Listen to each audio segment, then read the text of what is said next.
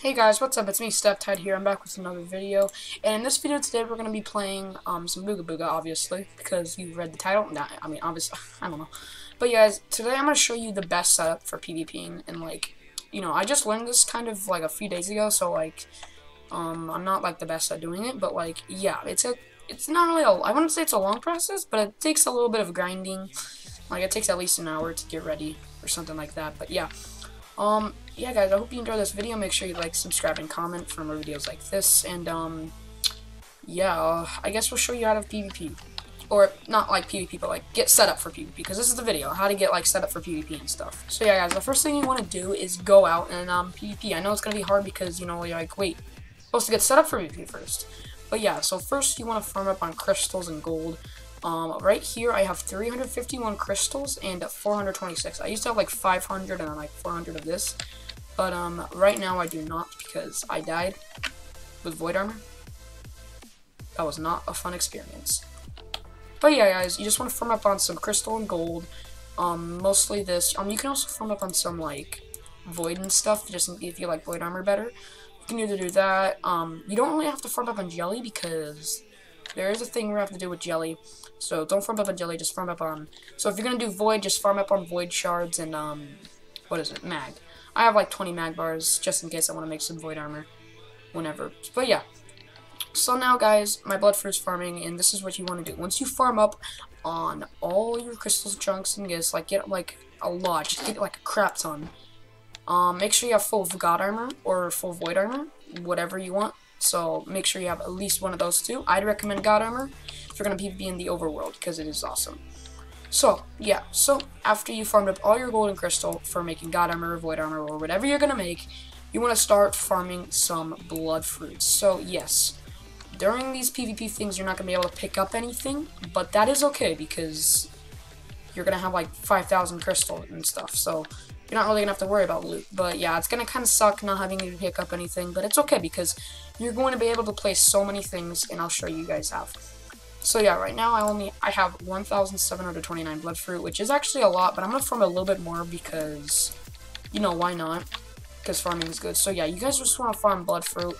I'll show a clip of me farming like a huge farm right here. But yeah, just make sure you farm a lot of blood fruit. I'd recommend like 2,000 or 3,000. Whatever of those and stuff like that. And yeah, just farm up as much blood fruit as you can. I'd just recommend 2,000 or something because, hopefully don't. And yeah.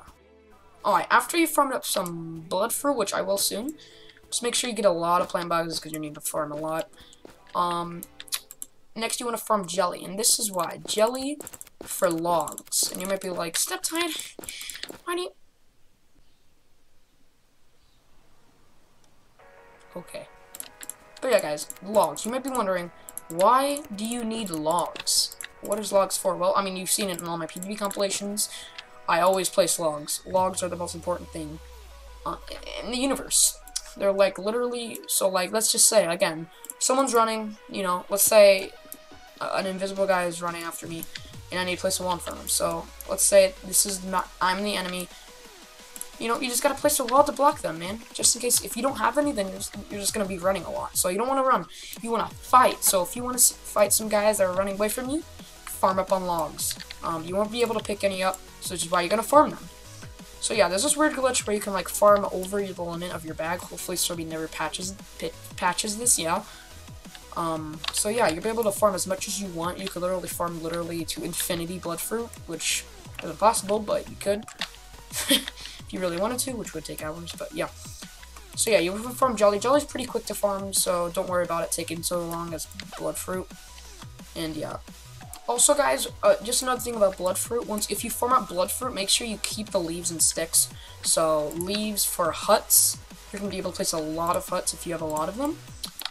And also sticks for docks. You don't need too many sticks. Just get as much as you really can, if you really want. Docks for the, water. They're really good. Just make sure you get docks, because docks are insane. Alright, my jelly is farmed, and as you can see right here, I only have 93 logs. So you want to farm up, like, 500 to 1,000 logs. I know, it's, like, a lot, but, like, yeah, you want to farm up as much as you can, so you don't ever have to, farm again. So you just want to get as much as you can so you don't have to do this again.